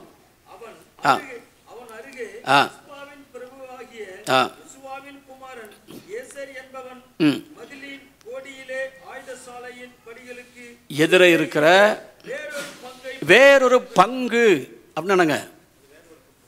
செக்ஷன் இல்லை, வேறொரு பங்குனா செக்ஷன். ஒரு பகுதி, அந்த பகுதியை கட்டி முடித்து விட்டான். 20ஆம் வசனத்திலையும் அந்த பின்னொரு பங்கை வெகு ஜாக்கிரதையாக பழுது பார்த்து கட்டினான். 21ஆம் வசனத்திலையும் பின்னொரு பங்கை பழுது பார்த்து கட்டினான். 27ஆம் வசனத்திலையும் கர்த்தருக்கு ஸ்தோத்திரம் உண்டாவதாக பின்னொரு பங்கை பழுது பார்த்து கட்டினான். 30ஆம் வசனத்திலையும் ஆமென், அந்த கர்த்தருக்கு ஸ்தோத்திரம் உண்டாவதாக இருக்கு பார்த்தீங்களா, வேறு பங்கு பங்காக பிரித்தல். ஒட்டுமொத்தமாக அவனுக்கு இருக்கிற ஆசையை, ஒட்டுமொத்தமாக அவனுக்கு இருக்கிற தரிசனத்தை ஒட்டுமொத்தமாக வச்சு திங்க் பண்ணலை. என்ன செய்ய பிட்டு பிட்டா சொல்லுங்க, லேலுயா சொல்லுங்க பார்ப்போம், நல்லா சொல்லுங்க, அல்லேலூயா அல்லேலூயா. அதாவது எங்கள் பிரின்சிபல் ஒரு முறை கேட்டார், யானையை எறும்பு சாப்பிட முடியுமா? யானையை எறும்பு சாப்பிட முடியுமா? பதில் சொல்லுங்க. நாங்கள்லாம் முடியாதுன்னு சொன்னோம். ஆனால் அவர் சொன்னார், கொஞ்சம் கொஞ்சமாக கடிச்சிச்சுன்னா கொஞ்ச நாளில் சாப்பிட்றோம் அப்படின்னார். எப்படிங்க? இவ்வளோ பெரிய யானையான்னு யோசித்தோம்னா வாழ்நாளெல்லாம் கட்ட அதை திங்க முடியாது. ஆனால் எவ்வளோ பெரிய யானையாக இருக்கட்டுமே, கொஞ்சம் கொஞ்சமாக கடிச்சா யானை என்ன செஞ்சுருங்க, ஒரு நாள் இல்லாமல் போயிடுங்க. ஸோ ஆகவே உங்களுக்கு ஆண்டவர் கொடுத்துக்க தரிசனத்தை லக்குகளாக பிரியுங்கள். நம்ம ஒவ்வொன்றையும் தனித்தனியாக பின்னாட்கள் கத்தர் சுத்தமானால் கத்தர் அனுமதிப்பதான் சந்திப்போம். அடுத்து ஏழாவது குறிப்பு திட்டமிடுதல். இந்த லக்குகளை நிறைவேற்றுவது எப்படி அப்படின்னு பிளான் பண்ணுறது. இப்போ என்னெல்லாம் பிளான் பண்ணியிருக்கிறான் அந்த 4 மாதத்து ஜெபம் பண்ணும்போது என்னெல்லாம் நெகேமியா மனசில் பிளான் வந்திருக்கு பாருங்கள். நான் சொல்லட்டுமா? நம்பர் 1, ராஜா கேட்டார்னா என்ன சொல்லலாம், இந்த தகவலை ராஜாட்ட சொல்லணும், அனுமதி கேட்கணும். இப்போ ராஜா திடீர்னு கேட்குறாரு, நீ துக்கமுகமாக இருக்கிறதுன்னு, இது உனக்கு வியாதி இல்லை, மன பிரச்சனையை தவிர வேறு இல்லைன்னு சொன்னவன், மனதின் துக்கமே வெளியே வேறொன்றும் அல்லன்னு சொன்ன உடனே கர்த்தருக்கு ஸ்தோத்திரம் உண்டாவதாக, உனக்கு என்ன வேணும்னு கேட்குறாரு. அவன் கிளீனாக ஒரே வசனத்தில் அவனுக்கு வேண்டியதை சொல்லிவிட்டான். அல்லேலூயா சொல்லுங்க, நல்ல ஒரு அல்லேலூயா சொல்லுங்க. அதாவது அதை பிளான் பண்ணியிருக்கான் பாருங்க. ராஜாட்ட என்ன, அதாவது சாதாரண மனுஷனாக இருந்தால் கொஞ்சம் யோசித்து கொஞ்சம் பேசி எடுத்து விளக்கம் சொல்லாங்க. ராஜாட்ட போய் கதை விட முடியுமா சொல்லுங்க? டக்குன்னு நினைச்சேனும். பாஸ்டர் டி மோகன் ஜெபம் நடத்தும் போது, இந்த லீடர்ஸ் மத்தியில் ஜெபம் நடத்தும் போது திடீர்னு எங்களை கேட்குறாங்க, நீங்கள் செய்கிற மாணவர் ஊழியத்துக்கு இந்த வருஷம் பட்ஜெட் என்ன? நீங்கள் செய்கிற மாணவர் ஊழியத்துக்கு இந்த வருஷம் முழுக்க நீங்கள் எவ்வளோ செலவு பண்ணுறக்கா திட்டமிட்டுருக்குறீங்க? திட்டமிடாமல் சொல்ல முடியுமா? எனக்கு முன்னாடி ஒருத்தர் கேட்டு அவர் மாட்டிக்கிட்டாரு. அவர் மாட்டுறதுக்குள்ள நான் பிளான் பண்ணிட்டேன். நான் பதில் சொல்கிறதுக்கு நான் பொய் சொல்ல விரும்பலை. நான் கரெக்டாக பேசிட்டேன், திட்டமிட்டேன். நானும் திட்டமிடாமல் இருந்திருக்கிறேன். அவர் கேட்ட பிறப்ப தான் அப்புறம் ஒரு ஐடியா வருது. ஆனால் எனக்கு இன்னொருத்தர் மாட்டினா பார்த்தீங்களா, அவர் மாட்டி முடிச்சுட்டு இருக்கும்போது அடுத்து நம்மளை கேட்காம வாய்ப்பு இருக்குதுன்னு நானும் க்ளீனாக பிளான் பண்ணி இத்தனை லட்சம் தேவை பாஸ்டர், ஹல்லேலூயா, எல்லாரும் ஜெபிப்போம் அப்படின்னு அங்கே ஜெபம் நடத்தினாங்க. ஆண்டுக்கு மகிமை உண்டாவதா. ஸோ ராஜாட்ட என்ன பேசணும் திட்டமிடுறாரு. அடுத்து வாசிக்க நேரம் இல்லை, நீங்கள் வீட்டில் போய் வாசித்து பாருங்கள். ராஜாட்ட எவ்வளவு காலமாகும் கேட்குறாரு. உன் பிரயாணம் எத்தனை நாள் செல்லும் கேட்குறாருங்க. கவனிக்கிறீங்களா? எத்தனை நாள்? அப்போ செல்லும் கேட்டவுடனே நான் இவ்வளவு காலம் செல்லும் என்று ராஜாவுக்கு சொன்ன போது, அப்போ இவன் எப்போ அந்த அலங்கத்தை கட்டி முடிச்சு திரும்ப வருவாங்கிற டேட்டையும் பிளான் பண்ணிக்காம பாருங்க. கரெக்டாக சொல்லுவோம். அப்போ இந்த ஆசையை, இந்த தரிசனத்தை, இந்த பாரத்தை நிறைவேற்றுவதற்கு எவ்வளவு நாளாகணும் ராஜா கேட்டவன டக்குன்னு சொல்லிட்டான் பாருங்க. அதை பிளான் பண்ணிக்க. when to finish the work. அடுத்து என்ன பிளான் பண்ணான்னா, பிளானிங்கில் என்ன பிளான்னா, இவன் 7ஆம் வசனத்தில் 2:7 வாசிக்கிறேன். ராஜாவை பார்த்து, ராஜாவுக்கு சித்தமானால் நான் யூதா தேசத்திற்கு போய் சேரு மட்டும் நதிக்கு அப்புறத்தில் இருக்கிற தேசாதிபதிகள் என்னை வழிவிட்டு அனுப்பும்படி அவர்களுக்கு கடிதம் கொடுக்கணும். நல்லா கவனிங்க, இன்னும் புறப்பட்டு போகவே இல்லை, இன்னும் ராஜா இன்னும் அனுமதி கொடுக்கவே இல்லை. ஆனால் அதுக்குள்ளே அவன் சொல்கிறான், நான் புறப்பட்டு போன உடனே தேசாதிபதிகள் என்னை தடுக்காதபடி அவங்க என்னை வழிவிட்டு அனுப்புறதுக்கு அவங்களுக்கு என்ன செய்யுங்க. இதை கேட்காம இருந்தால் என்ன இருக்குங்க? இதை கேட்காம இருந்தால் ரொம்ப உணர்ச்சி வசப்பட்டு ரொம்ப எமோஷனாக வேகமாக ஐயா போயிருப்பார், சந்தோஷமாக தான் போயிருப்பார். அங்கே வந்து பிளாக் பண்ணியிருப்போம். ராஜா தான் போச்சுனாரு, ப்ரூஃபை காமின்றிருப்போம். காமிக்காட்டா திரும்பி நினைச்சணும். அப்போ முன்பதாகவே வரப்போகிற பிரச்சனைகளை யோசித்து அதை சால்வ் பண்ண என்ன பண்ணலான்னு யோசித்துட்டோம். எதாவது சொல்ல புரிஞ்சது? Anticipating the problems. இவன் போகிற வழியில் என்ன பிரச்சனை இருக்குது அப்படின்னு யோசித்து அந்த பிரச்சனையை சால்வ் பண்ண ராஜாட்ட என்ன கேட்கணும் அப்படின்னு யோசித்து கரெக்டாக அனுப்பிச்சிட்டான். அவன் கேட்டு கடிதம் வாங்கிட்டான். அடுத்து என்ன பிளான் பண்ணான்னா, கர்த்தருக்கு இஷ்டத்தம் எவ்வளவு மரம் வேணும் அப்படித்தானே. 8ஆம் வசனம் 2:8 தேவாலயத்துக்கு இருக்க அரணின் கதவு விலைக்கும் நகர அலங்கத்துக்கு விலைக்கும் நான் தங்க போகிற என்ன வேலை? அரணின் கதவு விலையும் அப்புறம் நகர அலங்கத்துக்கு விலையும் அவன் தங்க போகிற வீட்டு விலைக்கும் வேண்டிய மரங்களை ராஜாவின் வனத்து காவலாளனாகிய ஆசாப் எனக்கு கொடுக்கும்படிக்கு அவனுக்கு ஒரு கடிதம் கட்டளையிடப்படுவதாக என் தேவனுடைய தயவுள்ள கரம் என்மேல் இருந்தபடியால் ராஜா அவைகளை எனக்கு. அப்போ இவன் இந்த ப்ராஜெக்ட் செய்ய போகிறான அதுக்கு என்னெல்லாம் தேவைங்கிறதையும் திட்டமிட்டு விட்டான். இல்லையா சொல்லுங்க, நல்லவர் அல்லையா சொல்லுவோம். ஆக 7வது பாயிண்ட்டு பிளானிங். 8வது பாயிண்ட்டு கடைசியாக முடிக்கிறேன், இன்னும் 2 minutes. ஆண்டவருக்கு தோத்திரம் உண்டாவதாக. 7வது பாயிண்ட்டு அவன் திட்டமிடுதல். 8வது point handling the problem. Handling த ப்ராப்ளம்னா ஒரு பிரச்சனை அவனுக்கு எதிர்ப்பு வந்துச்சா இல்லையா, அவன் இஷ்டத்துக்கு பேசிட்டான். அது தனி டாப்பிக்கு, இன்னொரு நாள் பார்ப்போம். என்னென்ன ப்ராப்ளம் நெகேமியா சந்திச்சாங்கிற தனி டாபிக். அந்த ப்ராப்ளத்தெல்லாம் தாண்டி சாதித்திருக்கிறான்னா அந்த ப்ராப்ளத்தை எப்படி கையாள வேண்டும் என்கிற அந்த யுக்தியை கர்த்தர் தந்தார், அந்த ஞானத்தை கர்த்தர் தந்தார். அவன் சொல்லுங்க, உங்களுக்கு என்ன பிரச்சனை சம்பவிக்கிறது என்பதை உங்களுக்கும் எனக்கு என்ன பிரச்சனை வருகிறது என்பதை விட அந்த பிரச்சனையை நம்ம எப்படி ஹேண்டில் பண்ணுறோங்கிறது விஷயம் இருக்கு. ஆமாவா இல்லையா? நல்லா சொல்லுங்க. அல்லேலூயா, அல்லேலூயா. டாக்டர் கேட்பாரு, இப்போ வந்திருக்கிறிய இனி காப்பாற்ற முடியாது அப்படின்னா என்ன அர்த்தம்? என்ன அர்த்தங்க? அந்த பிரச்சனையை ஹேண்டில் பண்ணுறதுக்கு அவங்களுக்கு தெரியல, எப்படி ஹேண்டில் பண்ணு தெரியல. உலகத்தில் 2 விதமான ஆட்கள் இருக்காங்களாம். பெரிய பிரச்சனை உள்ள ஆட்கள், 2வது குரூப்பு பிரச்சனையை பெரிதாக்குற ஆட்கள். நீங்கள் நானும் எந்த குரூப் தெரியல. the person who has the big problem. 2வது group the person who makes the problem big. ஆண்டவருக்கு மகிமை உண்டாவதாக. ஸோ நம்ம எப்படி ரியாக்ட் பண்ணுறோம், பிரச்சனை வரும்போது நம்ம எப்படி ரெஸ்பாண்ட் பண்ணுறோம், நம்ம எப்படி ரிஃப்ளெக்ட் பண்ணுறோம், நம்ம எப்படி பிரதியுத்தரம் செய்கிறோங்கிறத பொறுத்து தான் அந்த பிரச்சனை வளருமா, அந்த பிரச்சனை அவன் சொல்லுவோம் போ. அல்லேலூயா. ஸோ நெகேமியா அதை தெளிவாக அறிந்திருந்தான். ஆண்டவருக்கு மகிமை உண்டாகட்டும். கொடுத்த வாய்ப்புக்கு நன்றி. இந்த காரியங்களை